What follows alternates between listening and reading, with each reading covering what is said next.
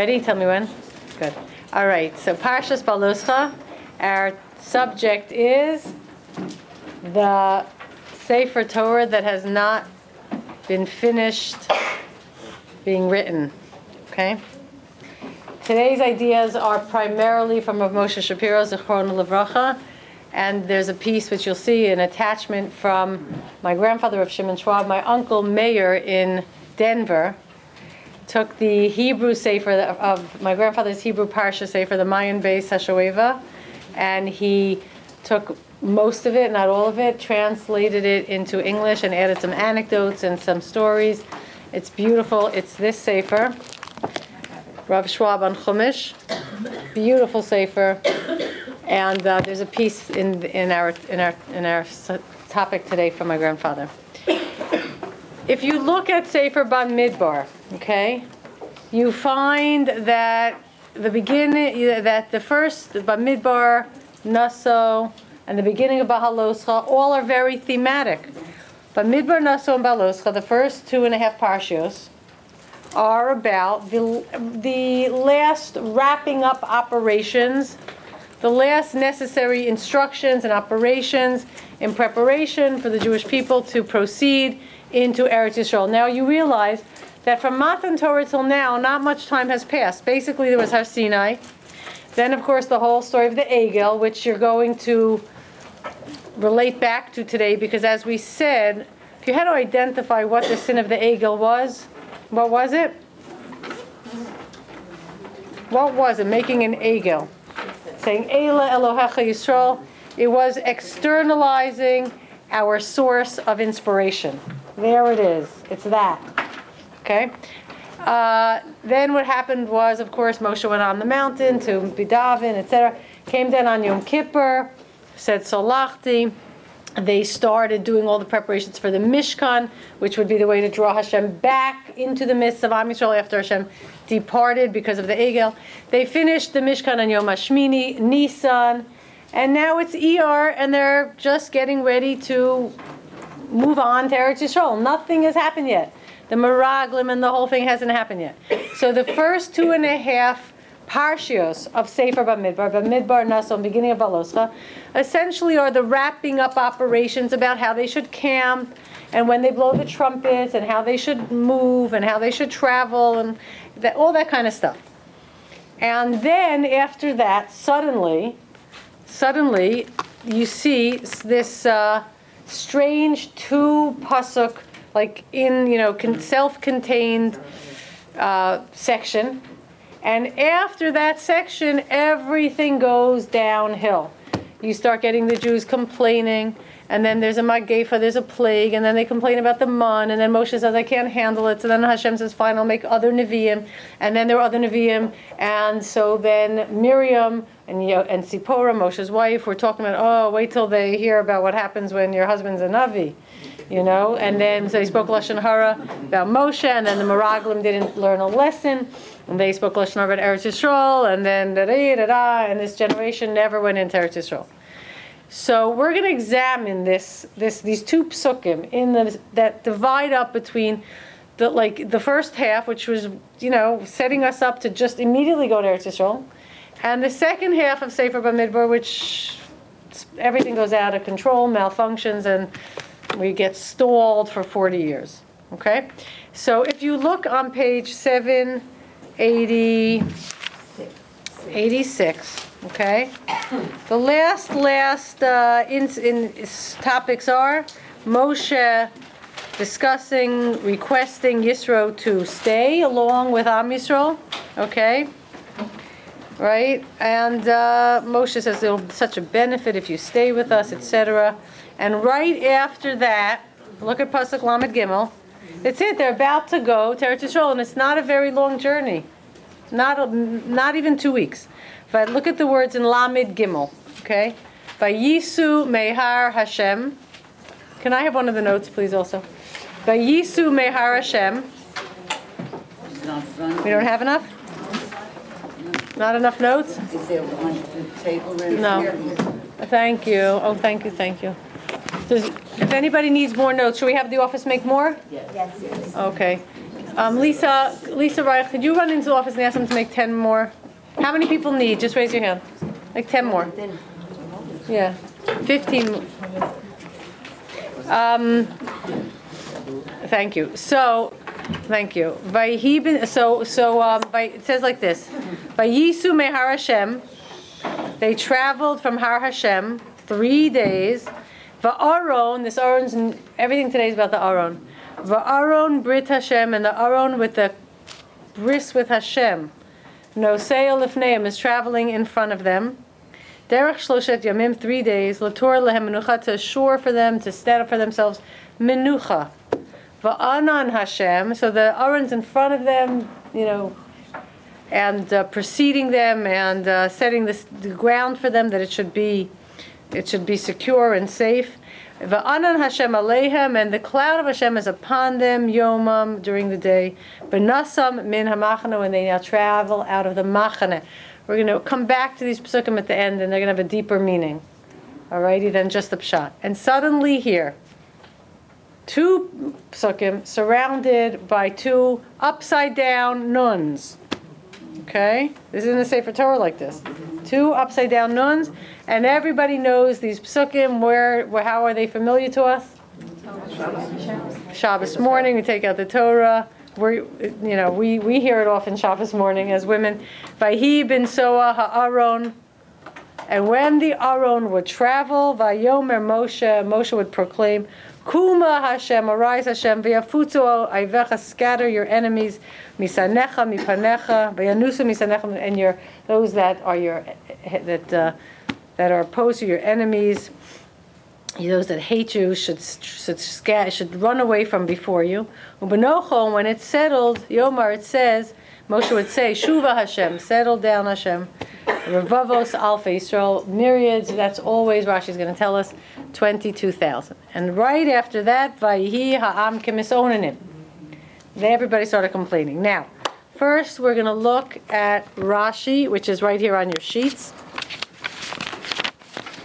What is this? Oh no, she printed the wrong one. I'm sorry, it's Bahar B'Chukosai. All righty. All right, everybody, you're going to have to, we're not going to bother her. It's the wrong email. It's my fault. I opened the email. Okay.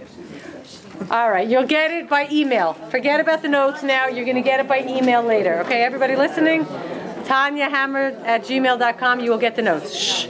So you could use them to write your own notes on. All right. So what happens here? All right? What happens here is that Rashi, let's start with Rashi. Okay? We will start with Rashi. What does Rashi say what does Rashi say on here? Vahi bin Soa ha'aron. What does Rashi say? Pasuk 35. Anybody see? Asalo simanim milafanav umilacharav. Torah made simanim, symbols, before and after. Lomar she'ein zu ein ze mikomo. This is not really the right place for these 2 psukim. Okay? So lama nichtav kan. Why are they written here? Kedei lahafsik ben paranos leparanos. To separate between 2 punishments. Questions. This is not its right place. Why not? It seems like it's its right place. It just says, Vayisu mehar Hashem. They traveled from Har Hashem, and the Aron went in front of them. So why is this not the right place? Second, where is the right place? That's number 1. Where is the right place? Number 2, what punishment? The last thing we heard is, Vayisu mehar Hashem derech shloshet yamim. What is the paranos? What punishment precedes it? We know what precedes it, what follows it. They started complaining, and then there was a magefa, there was a plague, right? They were complaining about their lot in life. A fire burned among them. We know that. And number 3, why nuns? Okay, 3 questions. It seems like its place, so why not? And if so, where is its right place? Number 2, what's the paranos? What's the punishment that precedes it? And number 3 is why the nuns? Okay. So, Number one, I want everybody to to analyze these two psukim, okay? I want to notice some interesting quirks about these two psukim, okay? Count the number of words in pasuk 1 and count the number of words in the second pasuk. Vahi ben Soa has how many words? 12. And Ubeshuva has how many words? 7. Nice. Okay.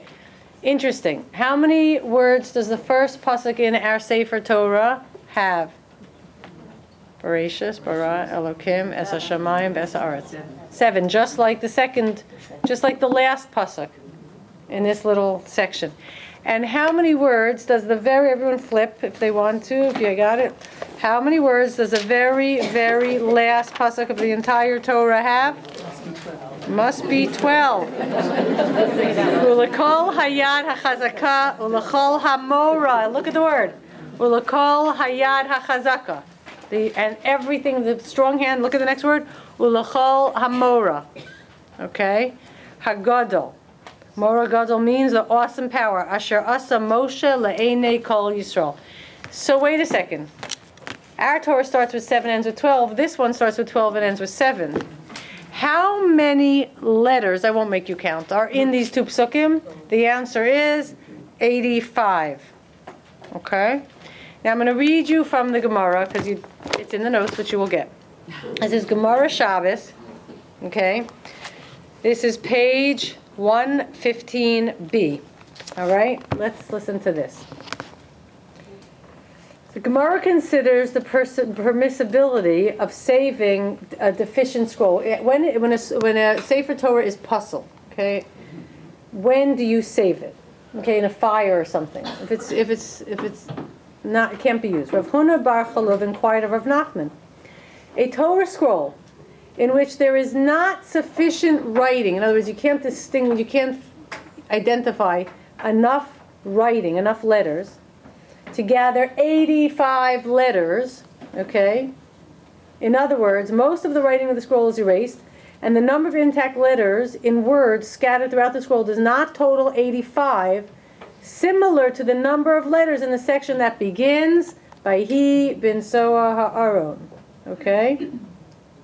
May we save it from a fire. If it doesn't have 85 letters like these two psukim, if it doesn't have that minimal amount, do you have to save it? Clearly, if it has 85, you save it, because 85 discernible letters in a Sefer Torah constitutes a kosher Sefer Torah. Because these two psukim have 85 letters.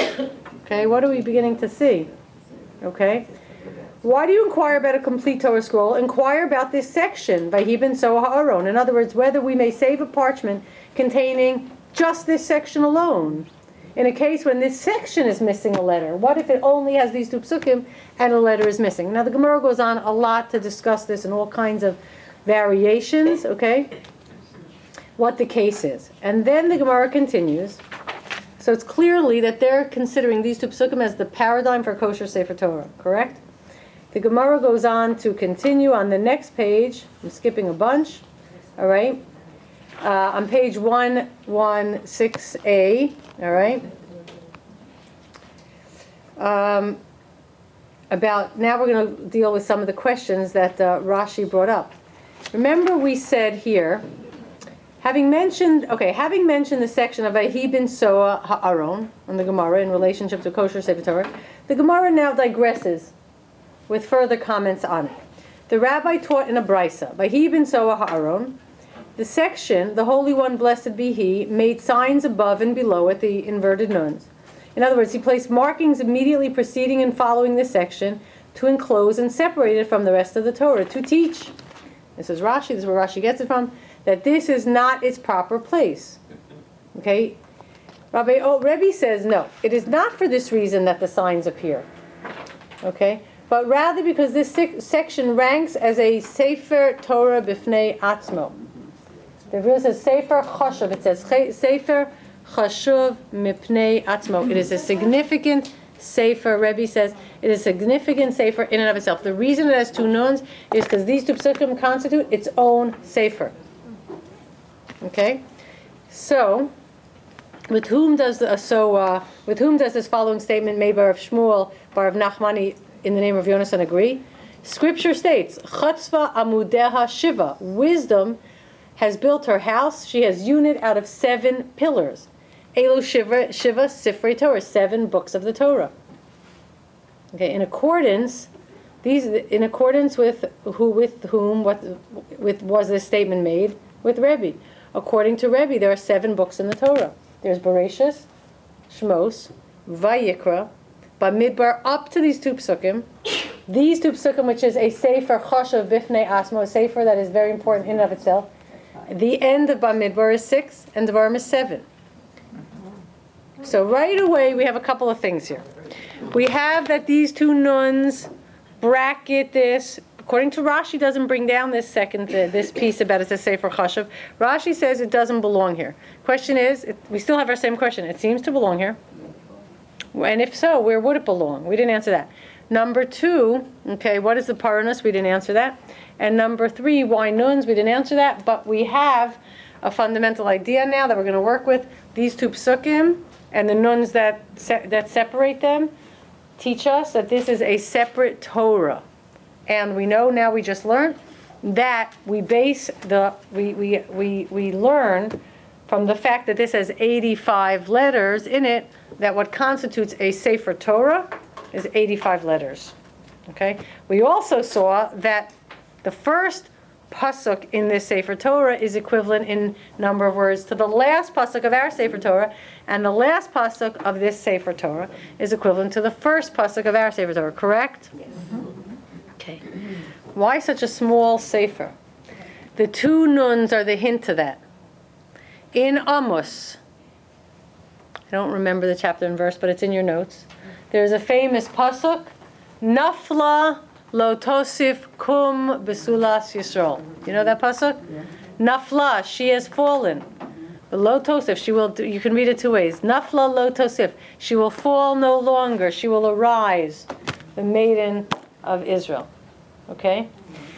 There is no nun in Ashrei because it represents the word nofel. We've fallen. Instead, in Ashrei, what do we have instead? Samach. Somech Hashem lechol hanoflim. Hashem surrounds all those that fall.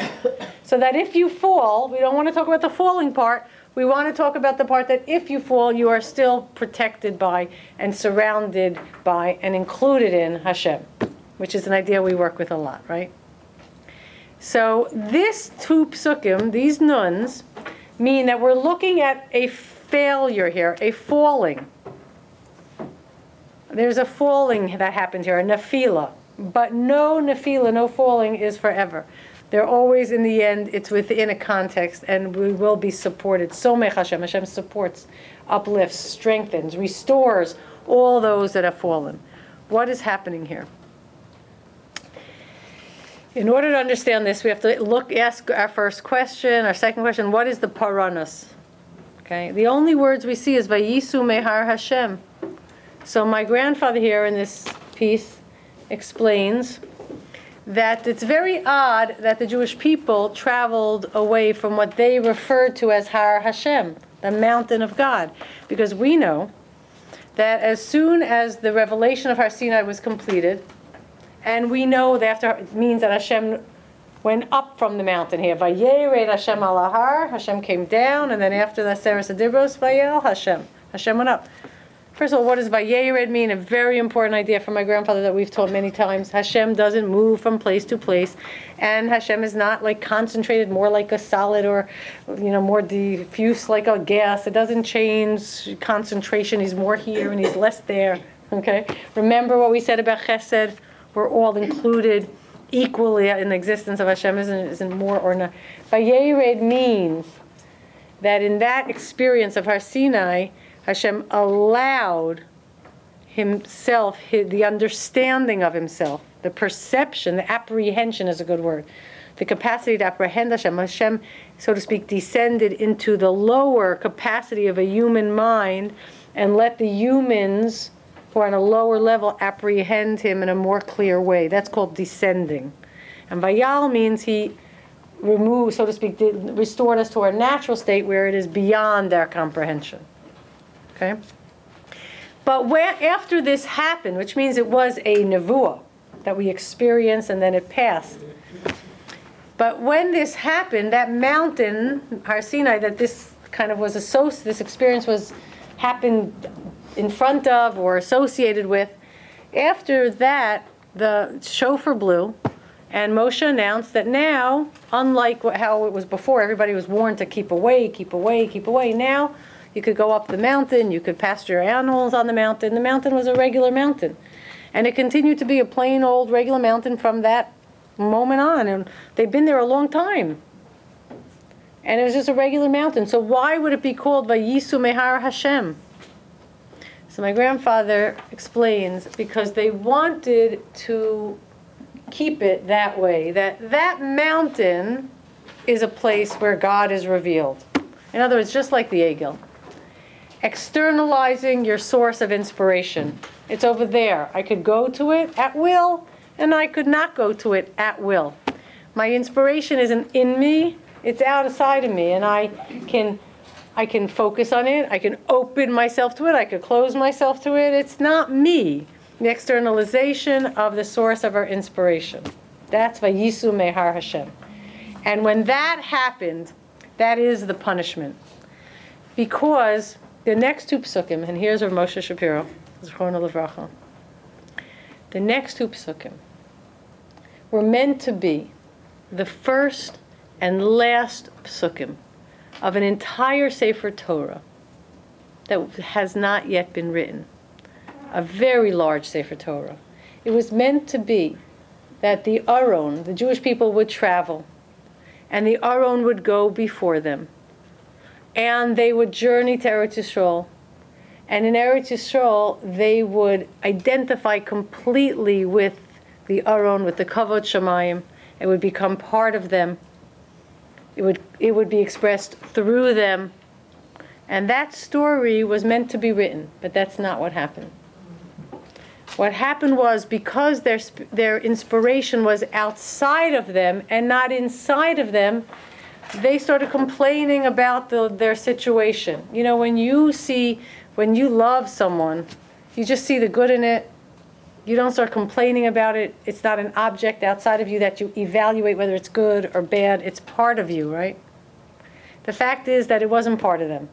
And therefore they started complaining. This isn't right and that isn't right. We can't deal with this or that, and everything spiraled out. The next, what really follows after Vayisu Mehar Hashem is Vayi ha'am k'misoden, and they started kvetching. They started blaming. They started pointing fingers. They started saying, objectifying everything and seeing if it, the deal that was. They had their needs, and the situation Hashem put them in had its problems in their eyes, and they were. Expressing the distance between who they were and what was happening to them. So in this right here, these two psukim are inserted. Now what happens here? Okay, we know why the nun, we know why they don't belong here, and we know that it's a Sefer Torah. Okay, what happens here? The Aron is going in front of them. Okay. To set up a place to make their journey one of menucha, but there can't be any menucha because it's not in them, and you don't have peace of mind when your inspiration is outside of you. You're always fighting with it. So they go into Eretz Yisrael, but they do not, of course, maintain that situation in Eretz Yisrael. And eventually, the Aron and the beautiful building it was housed in. And the city that was the makom of that beautiful building, the Beis HaMikdash that housed the Aron, all of that was eventually lost. And the Aron was hidden. Where did the Aron go? Now was the beginning of the opportunity for Am Yisrael to internalize the Aron, the Beis HaMikdash, Yerushalayim, the whole thing. We didn't have it anymore. We were disconnected and separated from it. Where did the Aron go? So look at the word Aron. Remember this Sefer Torah? The first pasuk is our last pasuk, and the last pasuk is our first pasuk. Read Aron backwards. No ra. Nora. Now I must have my notes here for 1 second. Okay. Hold it. The Aron now. We are going to now analyze the word Nora, but we are familiar with the word Nora because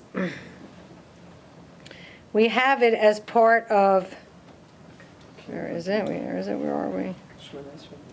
We have it, where is my, Bahar B'chukosai, hold on. Hold it, where is it? Tanya. Where'd it go? We have it as part of Shemona Esrei, correct? Yep.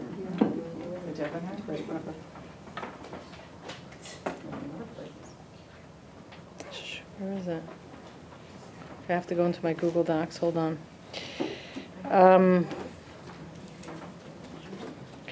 We have, okay, so what are the words in Shemona Esrei? Hagadol, Hagibor, Vahanora, correct? Oh my gosh, where's Bamidbar? What the heck is going on here? One is Aron, one is Or here, no, Bamidbar, no, I mean, where's Bahaloscha? Oh, here it is. Okay, got it. Baruch Hashem. Okay, yay. Okay, so I'm going to read you something. So we say Hagadol, Hagibor, Vahanora, correct? Okay. It's almost Hey Beis. Okay. Also, one more thing I want to point out.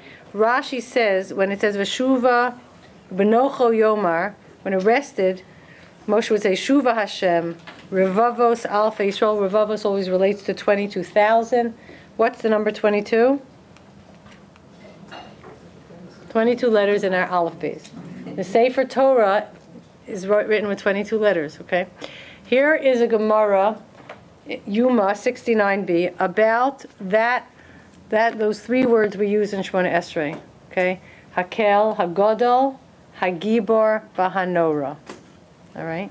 Because the Aron is Nora in a different form. Okay? What is that?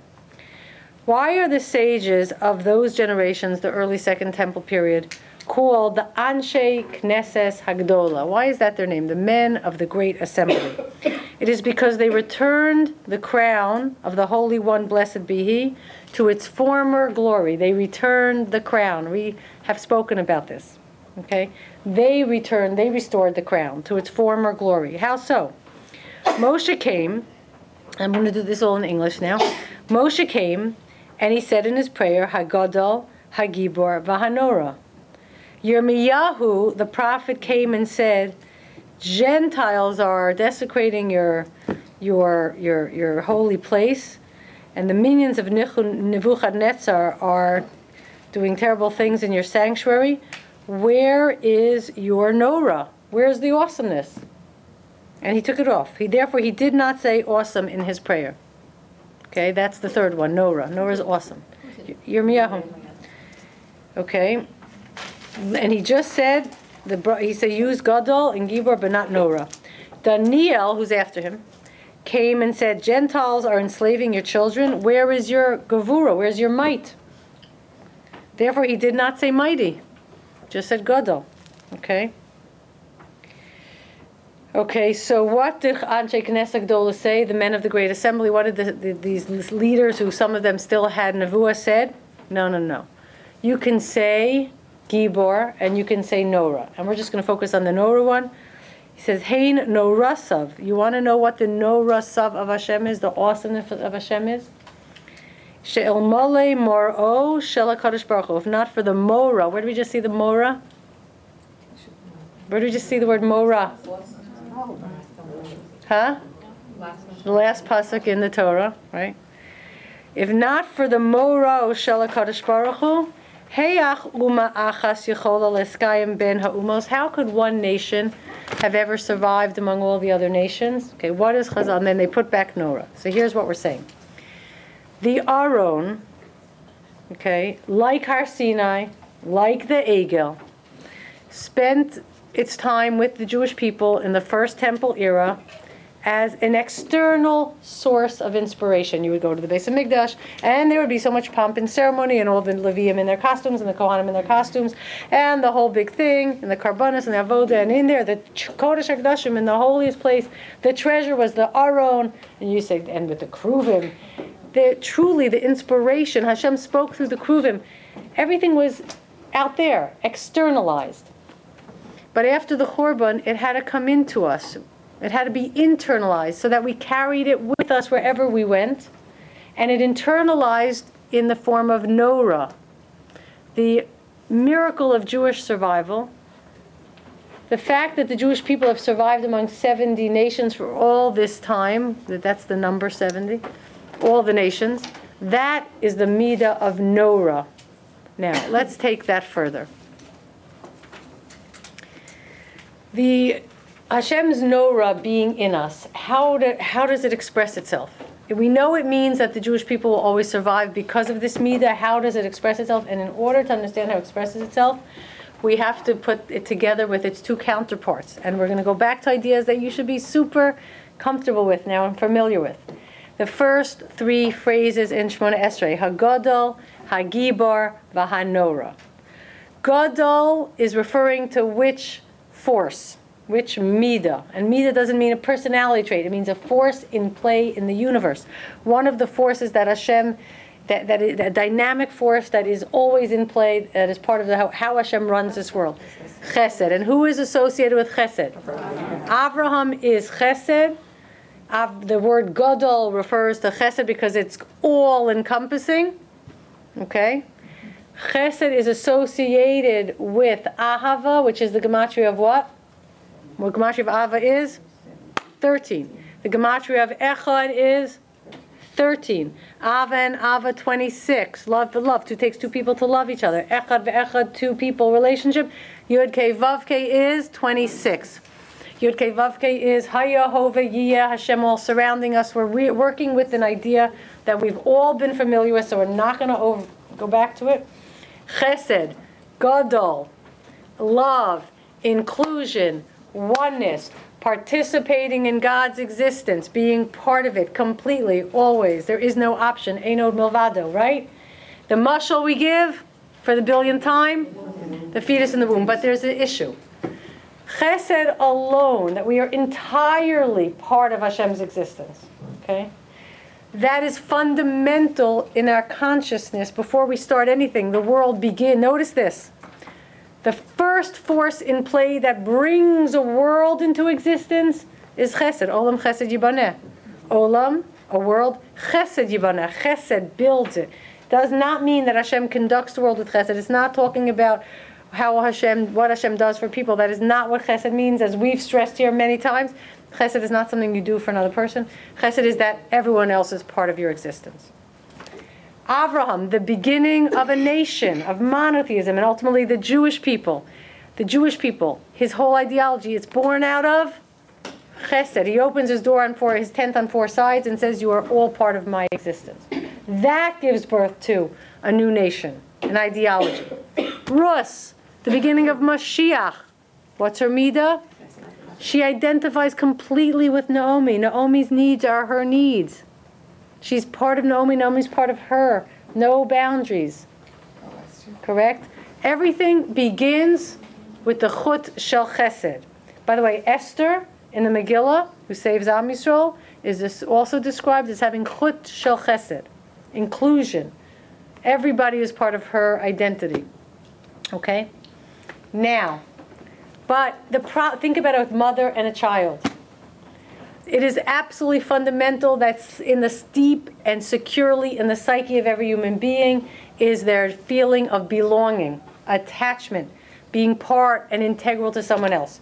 If this attachment is tampered with, the problems and the pain and the suffering know no end and are so devastating that people will take their own lives. If when a child comes out of the mother's womb and the child knows because it grew in the womb that it is part of the mother, and then this mother treats the child like an outsider, like a stranger, hurts the child, abandons the child, neglects the child is not wanted. that we can't deal. It's not something that a human being can absorb, can integrate very well. This lack of attachment is something that you are by definition attached to, and it causes a tremendous amount of suffering. Correct? But if a person is part of someone else's existence entirely, yes, it's beautiful, you're provided for, and you're integral, and you are part of, but you don't have a self.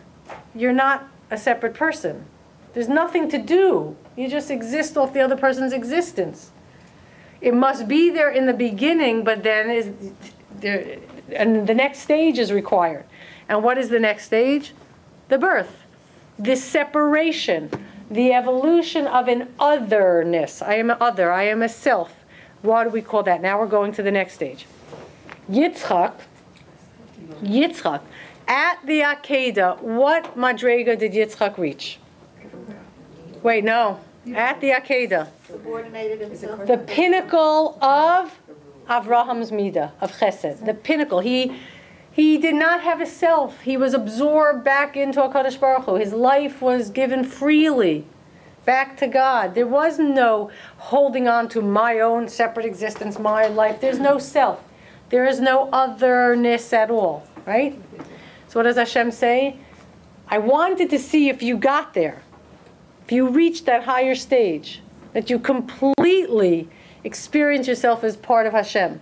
Now that you reach that stage, come down from the Akedah. Now we start the next phase, separation. Being another person, being a self. Come down, go back to the real world. You got to get married. You got to grow your crops. You got to build a family. You got to deal with politics and all this stuff. Now Yitzchak's midah was what? Gevura, and just like Chesed is associated with Ava, Gevura is associated with Yira. Yira is holding back. Now, what is that? In order for a child, or for Am Yisrael, and this is where the Golus begins. Remember, the Golus begins with Yitzchak, really, right? With the birth, but not till later. Yitzchak is the beginning of the concept of Golus. The beginning of separation. So in a child, in Am Yisrael, okay, there is that evolution into the self. In the beginning, it's this, and in those early years, the child wants to be their own person, and they have to do everything themselves, but they are not ready to give up that protection. They keep going back and forth, back and forth, back and forth. Eventually, something kicks in, and a desire emerges to be a real separate entity, and go out and seek our own fortune, right? To be a separate entity. And in order to let someone be a separate entity, the parent, HaKadosh Baruch Hu, has to step back and not interfere and let them learn on their own and make mistakes and all of that. Yitzchak, and here you could associate this with Buddhism, where we diverge. Yitzchak had to go into the world. But Yitzchak was very aware, which is what the Buddhists are basically afraid of, okay, that if you enter this world as a separate entity, you will get lost in it. And suddenly you will identify with finite physical things like houses and cars and jewelry and looks and money and professions and status and all that stuff and career. These will become who you are. And you will use these things to define yourself. And you will compete with everyone else who is trying to use whatever they have to define themselves. And you will be lost and forget that you are part of something. And you will be,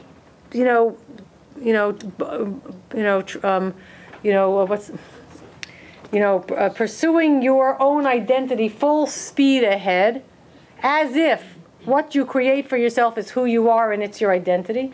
And you will be driven to kind of like, as a tzelem Elokim, do something in this world. And you will use your otherness and your separation to do something that in the end has no lasting value. Like the whole Koheles has no lasting value.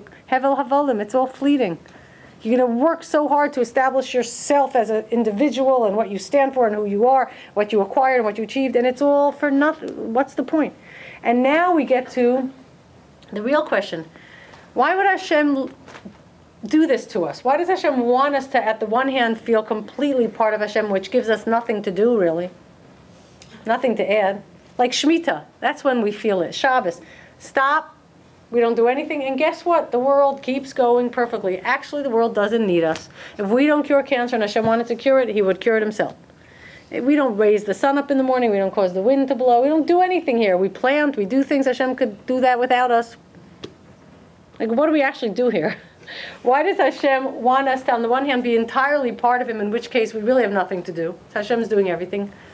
And the second hand, at the same time, give us a feeling of individuality and autonomy and something, a sense of our own point of view and perspective and our contribution and our drive. Like, for what? To get attached to temporary things that give us a sense of separateness and otherness and then die? What's the point? And the danger is, with a child and with Am Yisrael, that they will get so lost in their otherness that they will forget about their parents, forget about their home, forget about anything, and just, end up feeling very, very much separate, but very, very much alone and insecure.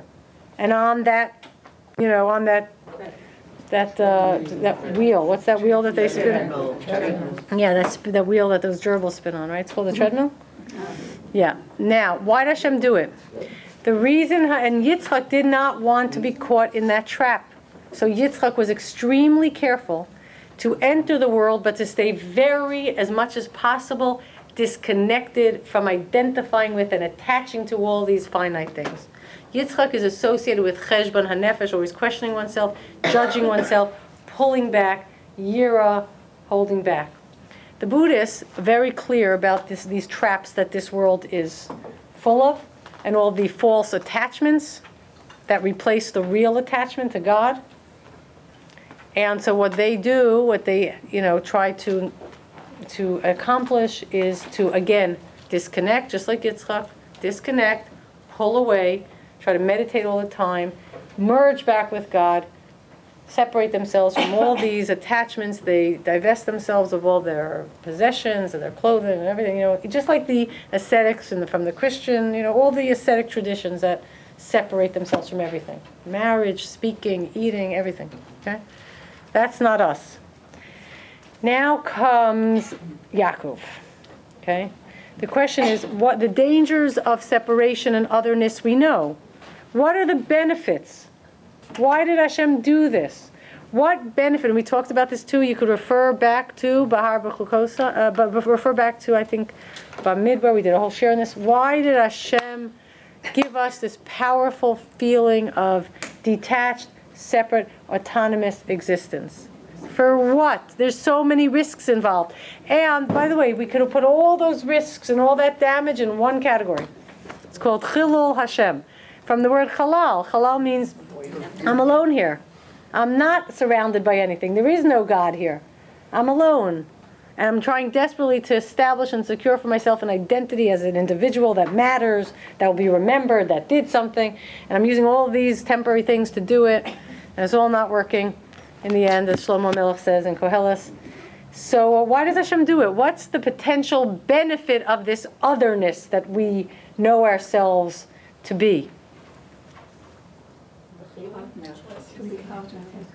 All good. Bechir, there's one word. Good. Here's the word. The strange phenomenon that Hashem instituted, created, put into play in this world. Hashem could do everything. Hashem doesn't need another to do anything. As we said with Shemitah, Hashem can cure. We say it all the time in davening. Hashem could cure the sick. Hashem could make the rain fall and crops grow. And Hashem doesn't need anyone for anything. There's only one thing that Hashem cannot do by Himself and cannot do for Himself, and that is Kavod. Remember the whole shir on Kavod? We said a lot of stuff. Go back and refer to it if you weren't there. Kavod is a very strange thing. If you beg someone to give you kavod, what's that? If you pay someone to give you kavod, what's that? If you threaten someone to give you kavod, what's that? Kavod requires another person. Okay? Kavod requires another person. And the kavod is a free will gesture that emerges, that grows in another person out of appreciation. We talked about this. And not just appreciation, the sense of privilege that here is someone in the human condition, right, who I pretty much view as perfect in their midos, in the way they behave, and how they conduct their life. And everything makes sense.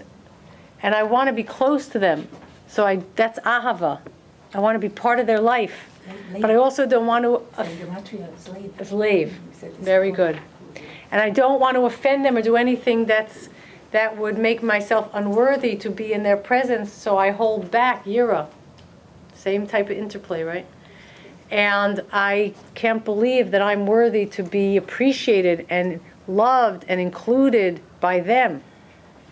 That's kavod. I have kavod for them, and there's no greater kavod than the fact that they have kavod for me.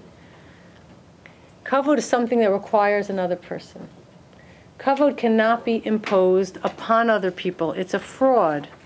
It's an absolute fraud. We teach our children kavod, and kabed es avicha is on the first side of the dibros, on the ben adam lamakom side, because they have to know, they have to at least have a framework for, when they're young, for chinuch, and as they go, what constitutes kavod. But in the end, kavod isn't just a show. Kavod is the real thing, okay? Kavod, hopefully by treating your parents with kavod, you begin to have kavod for them. But in the end, kavod is something that emerges from appreciation and admiration and inclusion in that person's existence is the greatest kavod of all. That's why our neshama is called kavod, ura kavodi. Now, what happens here? We are other. We experience ourselves as others in order so that we can do one thing in this world. It's the only thing we're here to do. Be the source of kavod for HaKadosh Baruch Hu. The Aron that traveled in front of them, that they externalized, that was the place of kavod for Hashem in the beginning. That's where the luchos were. That's where the kruvim were. That was, where in the whole of the world is the location and the item that houses the kavod of Hashem. You'd have to point to the Aron. But the long journey of Jewish history, which hasn't fully been written yet, which starts Vayhi bin Soa ha'aron, the Aron would travel, but not in the form of an Aron.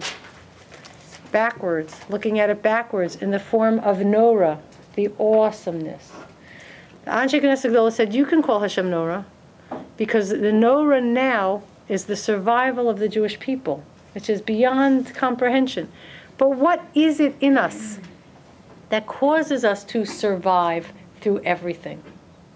Not just physically survive. The spirit that is the impetus, the engine, the fire for our physical survival. And here I want to digress for 1 second. This is, Rena Fuchs gave me this book. It's so good.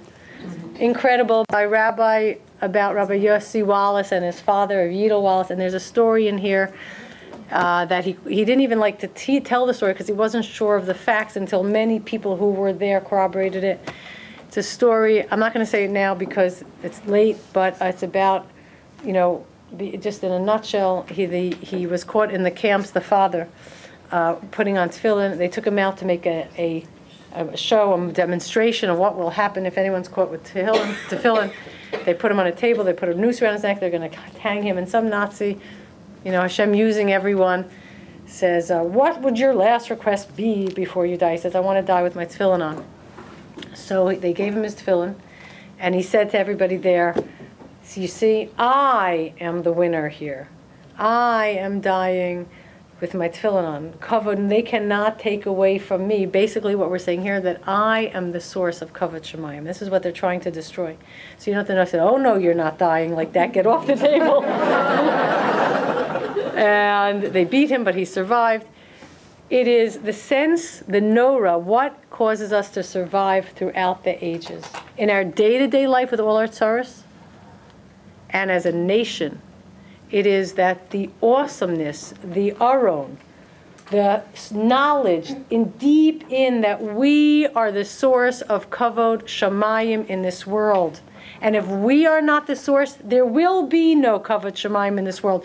And a world without Kavod Shamayim is a world that ceases to exist instantly. No one knows their creator, no one knows anything, there's no world. We must be, and we never give up on this, and it's our mission, and it gives us strength to be the source of Kavod Shamayim. Yaakov, which is always associated with Golus, is Nora. Hakel Hagadol is Avram. Hagibor is Yitzchak. Nora is Yaakov. Yaakov is associated with Golus. If not for that awesomeness, what is the most awesome thing of all? The Nora, which is called the Mora here, that we know we are the source of Kavod Shamayim. The Aron is in us in the form of Nora. That defines the whole history of the Jewish people. This pasuk, okay, by He ben so Aron, which has 12 words like the last pasuk in the Torah, that is the first pasuk of the Sefer Torah that is still in the process of being written, the journey of Jewish history. In that Sefer Torah will be the stories of our ancestors, by name and by person and place, who did what, when, and how they did it. The whole history of the Jewish people is going to constitute a brand new Sefer Torah. Sefer Torah, Sefer Chashav Bifnei Atzmo, the seventh pillar that's not written yet. And people we know, people in this room for sure, hopefully everyone, are going to be written in that Sefer Torah. Who's writing it? It will be written. In the end of days, that Sefer Torah is being written. And the last pasuk of that Sefer Torah will be Ubeshuva, when the Aron finally settles. Now listen, when the Aron finally settles, it'll settle on Revavos Alfei Shol, 22,000. That's the magical number, the constituting how many people you need for the Shekhinah to rest. The Shekhinah will rest, but there's 22 letters. Okay? The Shekhinah will rest in the story of the Jewish people. That will display the Nora, and that will be the Aron, but it's a different kind of Aron, non-physical Aron that we're carrying with us. Now, one last thing. This Sefer Torah is surrounded by two nuns, no fail. Yeah, this journey is a long journey, ups and downs, but the Nefila is contained in the Samach, in the Somech Hashem L'Kol HaNoflim. We are never abandoned. It's just another way of bringing the Kavod Shamayim to the world. First it was external, now it's internal. Okay, and the last pasuk of the Torah that we read. Remember the last pasuk? What did it say? L'chol hayad hachazakah, the very last pasuk in the Torah. L'chol hayad hachazakah. What's the next few words? U'l'chol hamora hagadol, asher asa Moshe le'enei kol Yisrael. Okay, the powerful hand of Hashem and the great mora gadol, the great, tremendous amount of awesomeness carried with us, which keeps us always secure, because we know two things. On the one hand, we are part of Hashem, Gadol. Mora Gadol. This is the two words, always go together. On the one hand, we are completely part of Hashem. We are always protected. Hashem made a bris with us. Remember the psukim we read in the beginning? And yet we're separate in order to be the source of kavod. And we do it. And that's the Nora. And that's the miracle of Jewish survival. And all of that is going to be eventually taught in Somech, surroundings, protecting, uplifting. Somech. So Mir Hashem, we should see this new Sefer Torah that we are all in, written speedily in our days.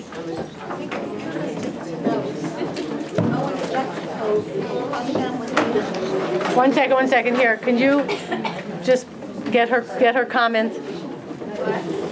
Speak to the camera. He said we always juxtapose Chilul Hashem with Kiddush Hashem. Go on. Chilul Hashem means. Can you say it louder? We always juxtapose Chilul Hashem, which is as if Hashem isn't here. It's empty, halal, with Kiddush Hashem. And Kiddush Hashem doesn't mean full, actually. Kiddush Hashem, that Kiddush, you have to separate that. Correct. Very good. Kiddush Hashem is always mufrash, where you separate, and separate in that you engage in the world and use everything as a source of Kavod Shemayim, but you do not identify and attach to these things for your identity. By the way, I just want to mention one thing. We said that too much attachment, too much detachment too soon, abandonment, is terribly painful. But too much attachment also doesn't work. It is the balance between attachment and inclusion and detachment and separateness. Right? That fine balance, that's Yaakov. That's Norah.